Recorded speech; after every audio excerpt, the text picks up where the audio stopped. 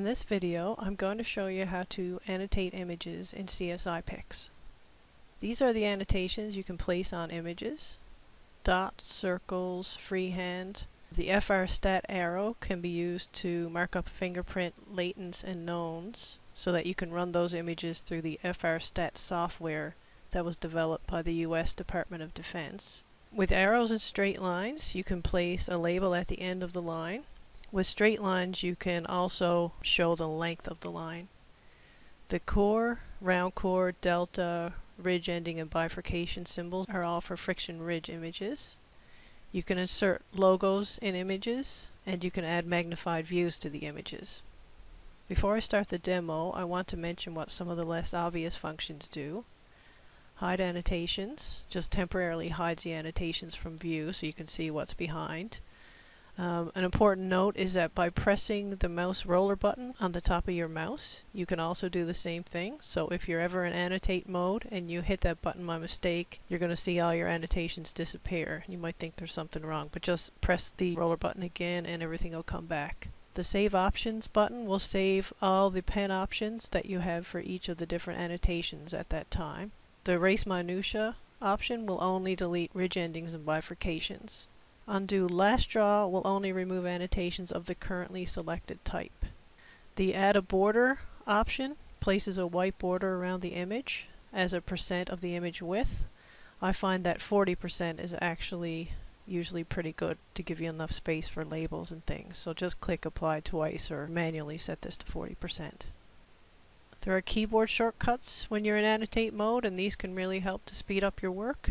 I'm just showing this so that you know that they're there. You can get these from the manual too. So here I have two images open. I've cropped them, and now to start with annotations, I'll add a border around each one.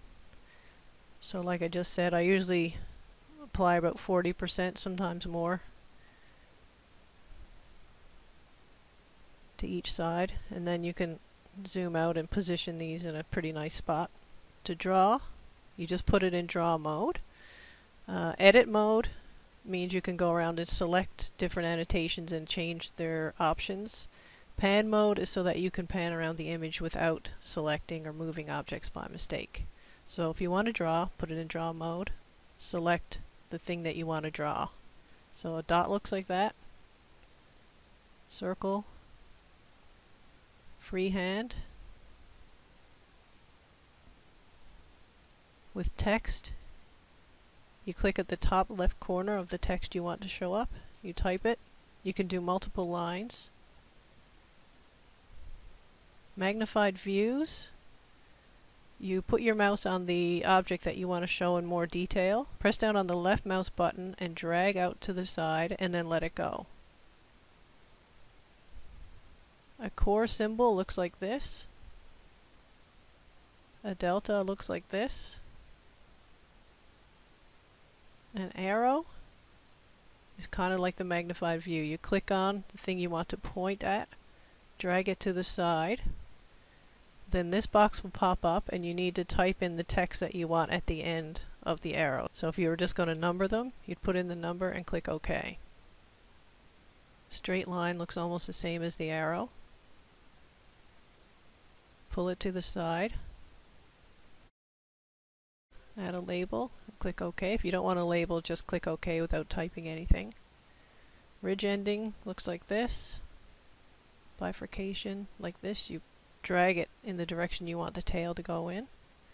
With agency logo, you click it and then you click on your image where you want the logo to show up. And then you have to select a small bitmap or JPEG.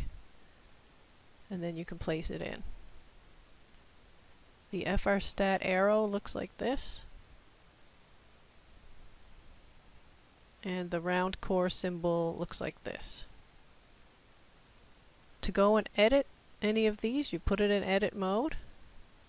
As you travel around the image, when you see a yellow box around something, that means it's selected. You double click the left mouse button and it opens up the edit box.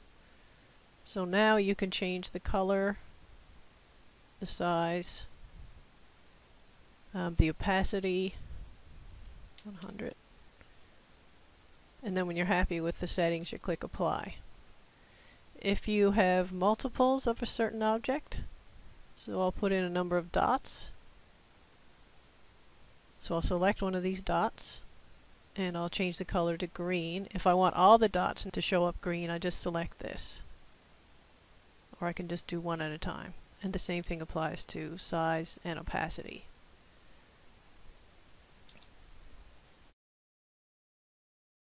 To edit the magnified views, you can just grab one end or the other and you can pull it to where you want it to go.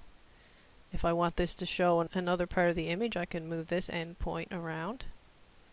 So you don't have to have it exactly positioned the first time, you can tweak it. If I want to change the size of this circle, just double click. And you can increase it or decrease it, and you can change the zoom factor. If you want to zoom in even more, you can do that. So I'll undo all the annotations for now, and I'll show you how quickly it is to add a number of magnified views to an image. Some people like to bring in the magnified views so that they are right next to each other.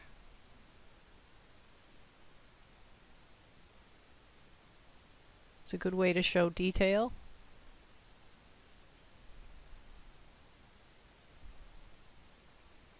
So you can update the zoom factor and the circle size. They're all going to be the same after you click Apply. To delete a single annotation, you just select it and right click, and then you can delete right here, or another way to delete that's quicker is just to use your keyboard delete key. You can move annotations as well, so you can zoom in when they're selected and you get this 4-pointed arrow. That means you can move something around, and you can just select an endpoint if you want to do that too. I think I've covered just about everything. So thank you for watching, and if you have any comments or questions, don't hesitate to contact us.